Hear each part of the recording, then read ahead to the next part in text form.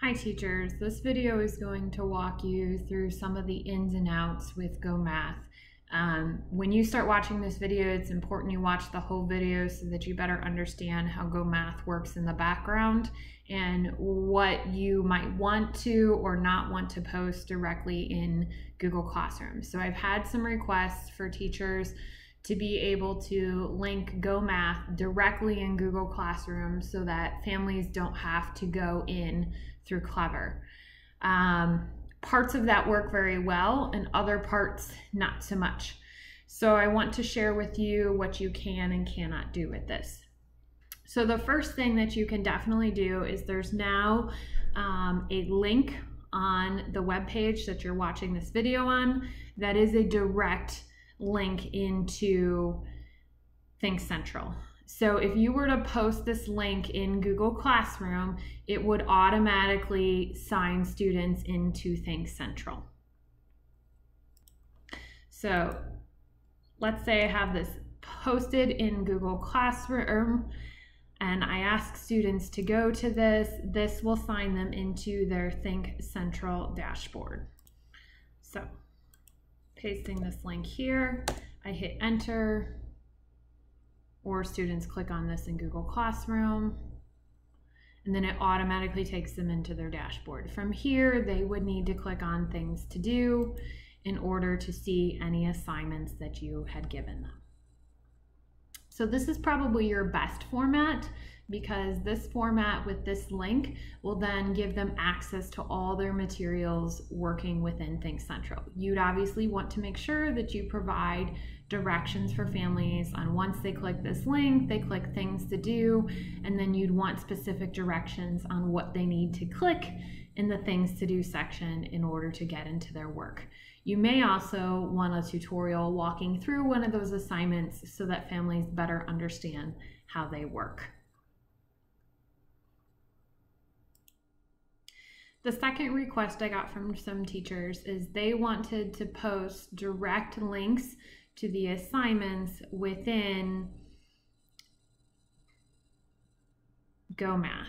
So some assignments, actually a lot of assignments will not work this way. The one exception is Math on the Spot, because Math on the Spot is not collecting any data on how students are doing. You can link directly to a Math on the Spot video. To do this, you would pull up the Math on the Spot video that you want, highlight this entire link,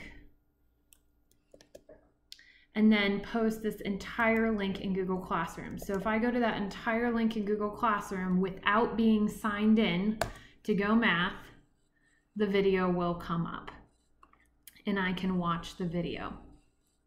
However, if I am not signed in to Go Math and I try to post a link directly to an interactive student edition or a link directly to Personal Math Trainer, I end up with a few issues. So I want to show you what happens if we use the ISE.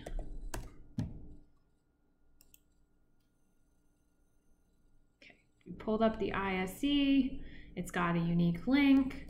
I put that link. Properties to explain patterns on the addition table. Okay, it's done talking. I post this direct link in Google Classroom.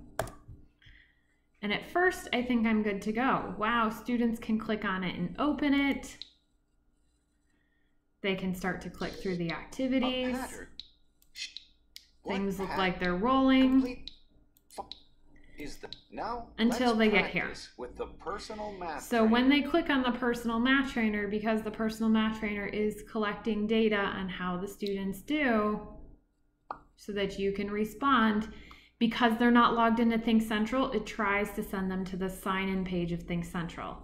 This is a major problem because we don't sign in using the screen anymore. And so students need to have logged into Think Central first. So please, if you're looking to post direct links to Go Math in your Google Classroom, use the generic login with Google link, or you can link directly to the Math on the Spot videos. And then once in there, you need to post the actual assignments and assign the work in Think Central.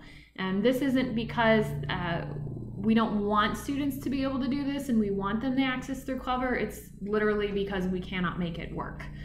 And I wouldn't want families to be met with frustration when they click on Personal Math Trainer and then they haven't signed in and it's prompting them to sign in on a screen that they can't even use.